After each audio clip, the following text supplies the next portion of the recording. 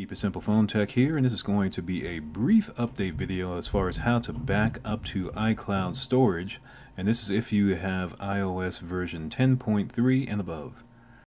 Okay, so if you have anything less than iOS 10.3, I'm going to leave a link in the description below with my video that talks about how to back up to iCloud storage on previous versions of iOS. The reason we're doing the update for the iOS 10.3 is that the pathways changed a little bit. Nothing's really changed as far as like the things that you can back up. Just want to make sure that the pathway is clear since Apple has made this update here recently on how to get to iCloud storage. With that, let's just go ahead and jump right into how to get there. Alright, you'll notice I've got my iPad instead of the iPhone that I used to have. I no longer have that. iPad is still the same concept. I'll tell you exactly what to look for on your iPhone. So first thing is that you'll want to tap on your settings icon. Find that, tap on it. After that, if you're on the main page of your settings, you're going to see this list here. At the very top of it, you'll have your Apple ID. So you'll want to tap on that. Once you do tap on that, you're going to get this screen. You're going to get this list of options. You're looking for iCloud, so you want to select that next. After that, you'll see the screen that has all of the on-off switches or options to turn on or turn off.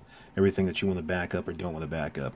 So once you've confirmed those selections, locate iCloud Backup, and tap on that. If you already have a backup, you'll see here last backup. If it was done today, for example, you'll just see the time that it was done. If it was done on the previous day, you're going to see both the time it was completed as well as the date. If iCloud Backup is turned on, you'll see Backup Now.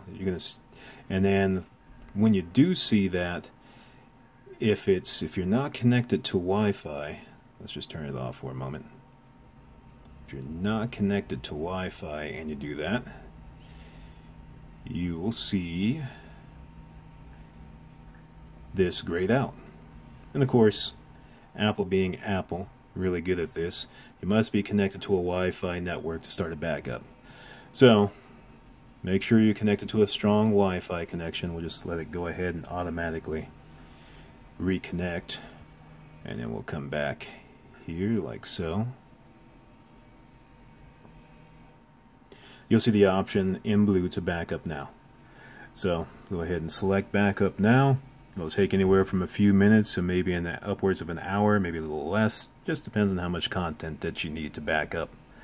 And once it's completed, again, you'll see the time in which that backup was completed for you.